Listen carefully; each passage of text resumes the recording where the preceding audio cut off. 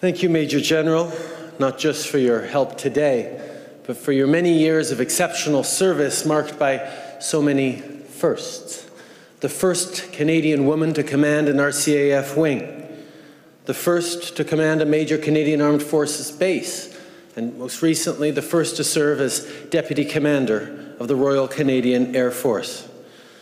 Thanks to your leadership, and I'm going to borrow your own words here, I can confidently say that someday there won't just be firsts, there will be sixths and sevenths and eighths. You truly are an awesome woman with rank. We will miss you in your retirement, but there can be no doubt that it has been extremely well earned. Thank you. Merci.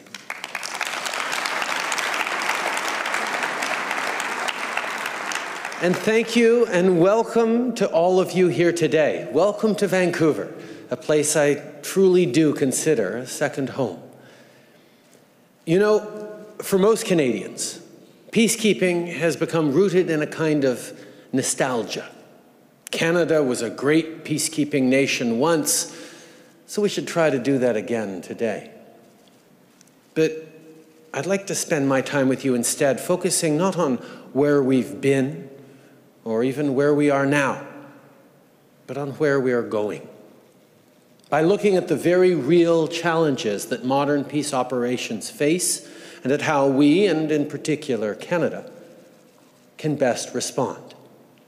Les opérations de la paix sont importantes pour nous non seulement parce qu'elles nous permettent d'aider des millions de personnes vulnérables touchées par des conflits, mais parce qu'un monde plus pacifique est aussi un monde plus sûr pour les Canadiens. Mais, pour dire la vérité, les choses ont changé au cours des 70 années qui se sont écoulées depuis que le Canada a contribué à mettre sur pied la première opération de maintien de la paix en réponse à la crise du canal du Suez. À l'époque, les opérations de paix consistaient littéralement à assurer le maintien de la paix, à se tenir entre deux États en guerre, à contribuer à la mise en œuvre d'un accord. Well, times have changed. Now, all too often, there is no peace to keep. The conflicts we face today are intractable, more dangerous, and more complex. Modern peace operations take place in a context that transcends borders and includes a challenging range of actors: fragile and failing states, militia groups, non-state actors, organized criminals, and now, of course, terrorists. And the sad truth is that, as often as not, UN peace operations are now, in themselves, targets. At the same time, we are asking peace operations to do more. Not only to deal with violence when it erupts, but to respond to the entire life cycle of conflict, preventing its outbreak, supporting complicated peace processes, and to helping people rebuild their lives when conflict ends.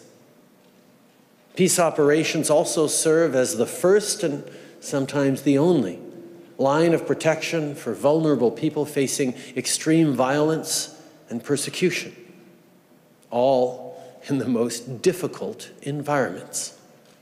That is the reality of modern peace operations. Given that reality, we need to try new things. We can't turn to the same solutions we've always tried and expect new results. L'autre réalité, comme tous ceux qui sont ici dans la salle le savent, est que les opérations de paix de l'ONU n'arrivent pas toujours à répondre aux grandes attentes que nous avons. Protéger les plus vulnérables, rebâtir des États en déroute, ce sont des tâches monumentales. Nous ne parvenons pas à protéger les droits de la personne et les vies humaines de façon assez efficace et, dans les pires cas, il faut l'avouer, nous contribuons même à empirer ces problèmes. Lorsque ceux à qui nous avons confié la tâche de protéger deviennent les exploiteurs, Lorsque ceux que nous avons déployés dans le monde pour contribuer à bâtir la paix perpétuent plutôt des agressions, nous avons échoué. We can and we must do better. Today's mandates are difficult and they are complex. We ask a lot of the women and men who serve in our peace operations, and we don't give them the tools they need to succeed. These are the challenges we're up against. And Canada has been thinking hard about how we can best respond. I'm going to be really straight with you here. 600 Canadian Armed Forces personnel is significant for Canada as a commitment. But let's remember that there are close to 100,000 peacekeepers deployed around the world. So we have to focus on how Canada can best help. What we will do is step up and make the contributions we are uniquely able to provide. We know how to work with other countries and other partners to make peace happen.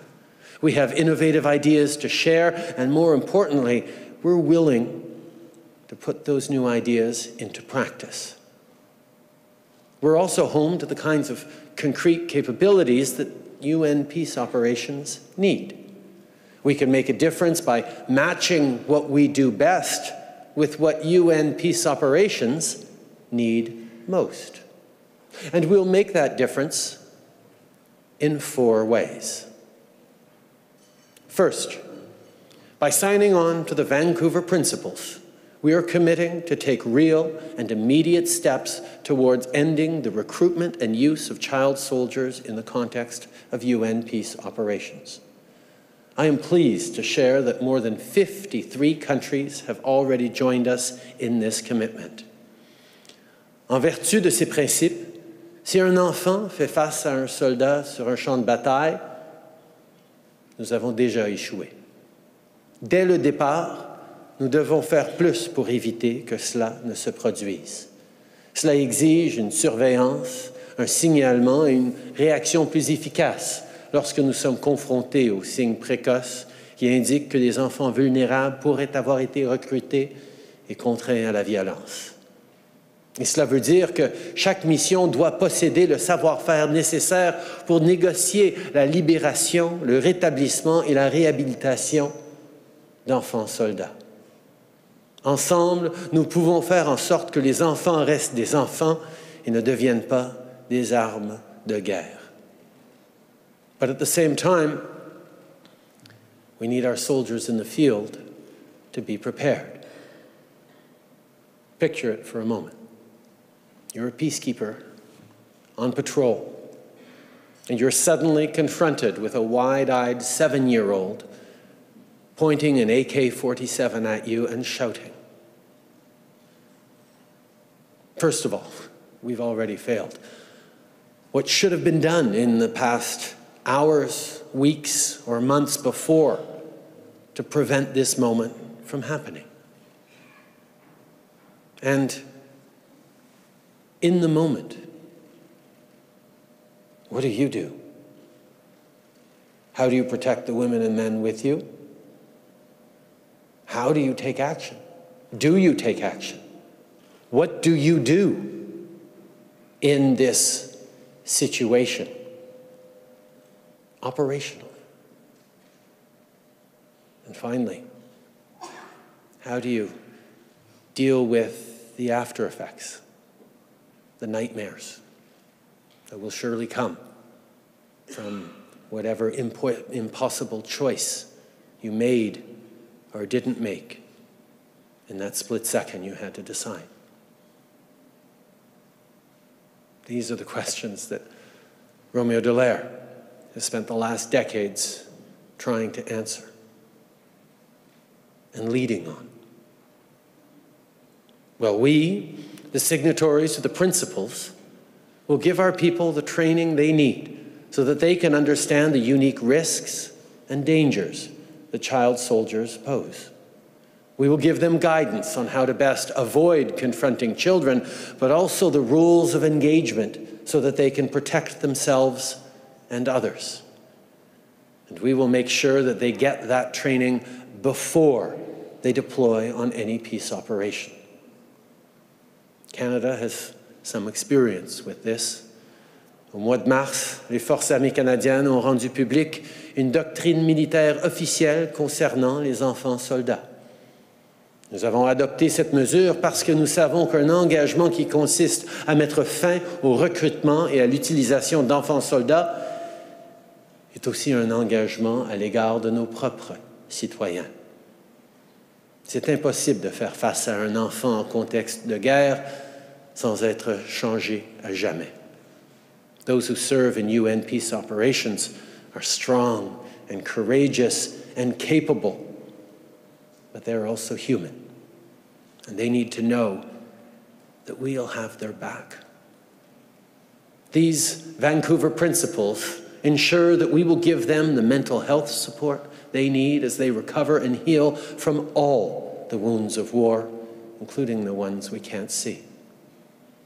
These are difficult and painful challenges, and no one knows this better or has worked harder to drive this agenda forward than General Dallaire. For his tireless efforts in bringing forward the Vancouver Principles and for his ongoing work to improve the lives of children and peace workers around the world, we owe him a tremendous debt. Roméo, mon général, thank you for all you have done and continue to do. Merci.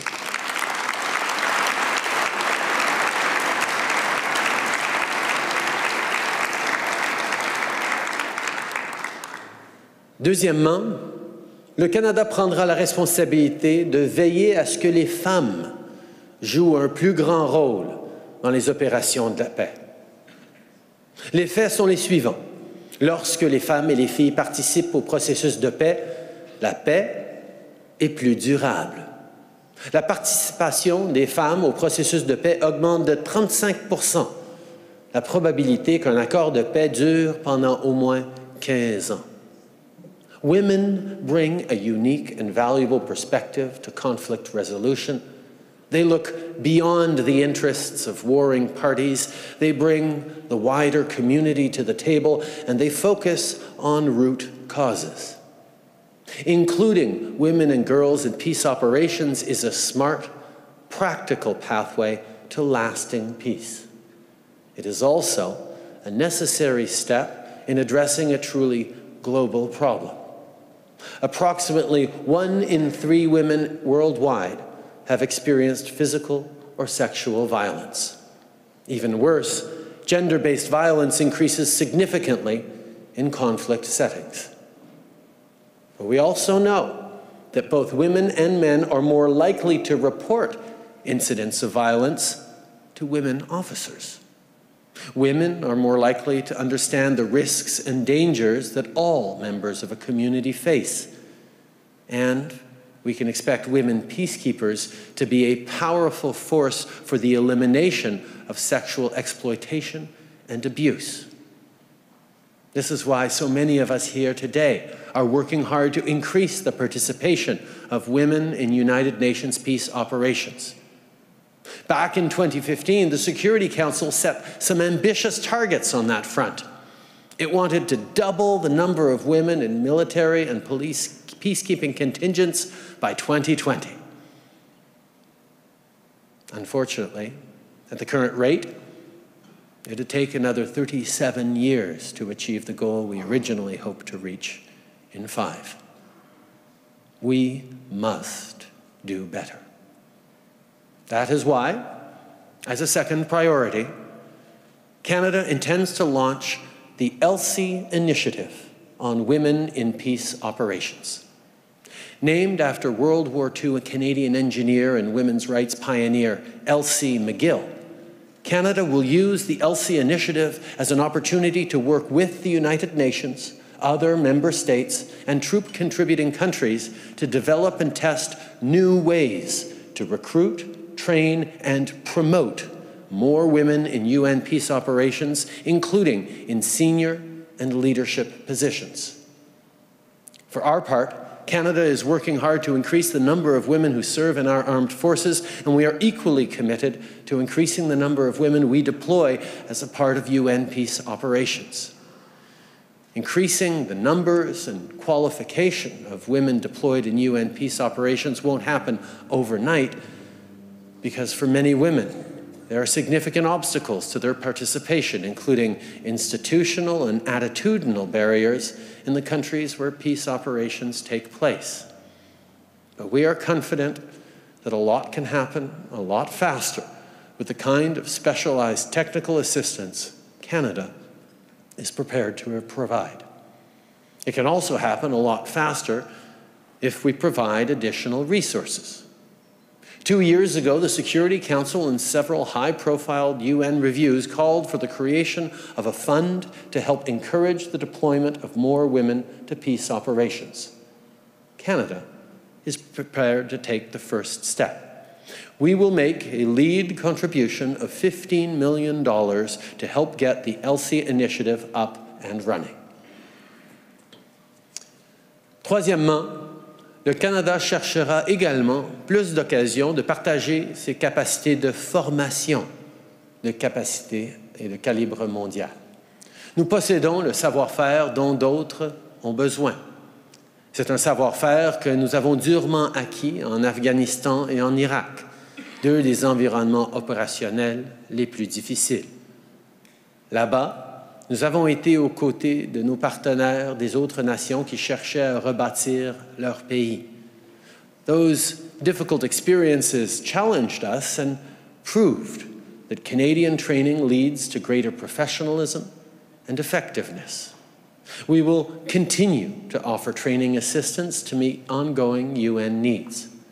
This would include small, mobile training teams offering specialized training in the field, with training tailored to situational needs, from medical and communications training to sexual and gender-based violence investigation and counter-IED training.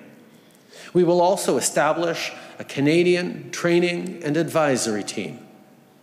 This team would help to train peace operations personnel from another country, work with them to improve skills and professionalism, and provide them with the equipment they need to train safely and properly. Then, if circumstances warrant it, Canadian trainers could accompany those same personnel during a deployment to help track progress and ensure greater success. By working more closely with these units, by being a part of their development from initial training to actual deployment, we can help build broader capacity for UN peace operations and deliver better results for everyone. And that brings us to the fourth part of Canada's commitment, our commitment to the SMART Pledge approach. The way things work now, a mission is identified and then the call goes out to see who can help and how and when. But too often, mission planners are left with a gap between the significant commitments countries are willing to make and what's actually needed in conflict zones around the world. SMART pledges will help to close that gap. By better aligning what is offered with what is needed, by identifying upfront when and how we can help, and by making sure that we get the right equipment and expertise into the right places at the right times, we can collectively ensure that every UN mission has what it needs to succeed from beginning to end. Il s'agit d'une nouvelle approche, une approche innovatrice. Le Canada est prêt à montrer la voie à suivre. Grâce à nos capacités, à notre savoir-faire spécialisé, nous pouvons jouer un rôle de premier plan dans le but d'accroître l'efficacité des missions sur le terrain, d'appuyer les processus de paix et de consolidation de la paix après les conflits et d'améliorer la formation offerte à d'autres pays participants. Nous pouvons également améliorer la gestion globale des opérations de la paix en rehaussant la capacité des hauts dirigeants de l'ONU à fournir un leadership et une orientation à partir des quartiers généraux.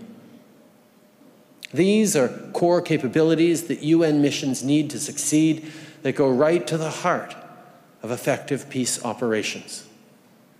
As you know, Canada has pledged to make available up to 600 Canadian Armed Forces personnel for possible deployment to a variety of UN peace operations, and we are fulfilling that commitment over time through a series of smart pledges.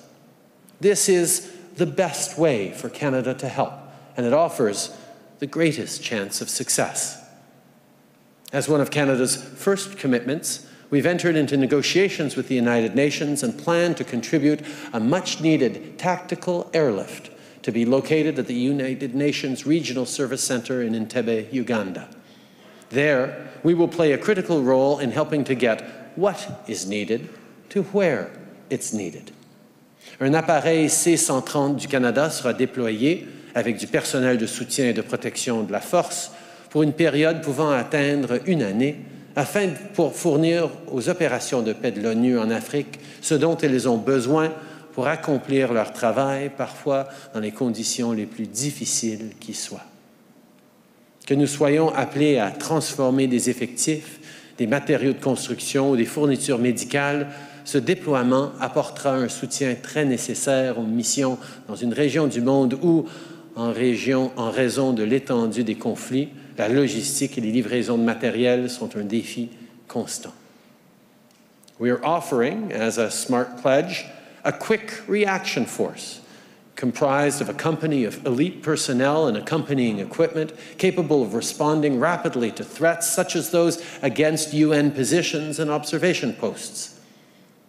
And to respond to the chronic shortage of helicopter detachments, we're offering up to 2 aviation task forces as smart pledges as well. These contributions of armed and utility helicopters, along with support and security personnel, will help support troop transport, medical evacuation, and other logistical needs. We're making all these pledges today because we believe in the United Nations and we believe in peacekeeping. La nature des conflits a changé. Les besoins des opérations de paix aussi. Les offres discrètes et les engagements à la pièce nous ont menés jusqu'ici, mais des changements réels, majeurs et profonds seront impossibles sans qu'un véritable changement institutionnel soit apporté. Canada is prepared to help lead that charge, to rethink how we engage, not just where we engage, to close the institutional gaps that prevent us from being even more effective agents of peace in a world that sorely needs it. That's how we'll protect the world's children, empower women and girls, and build a more peaceful and a more prosperous world. As Lester Pearson, and we celebrate 60 years since winning the Nobel Peace Prize, a medal that is actually on display here today. As he once said, of all our dreams today, there is none more important or so hard to realize than that of peace in the world. May we never lose our faith in it or our resolve to do everything that can be done to convert it one day into reality. Modern peace operations bring with them some of the biggest challenges, the toughest decisions, and the most heartbreaking consequences of anything we do. But our commitment to the effort endures because we believe in peacekeeping. We have seen its power to transform, and we know that there is no greater gift that we can leave our children and grandchildren than true and lasting peace. So let's be bold. Let us innovate. Let us try new things. Let us be the change we need to build a more peaceful world together. Merci beaucoup.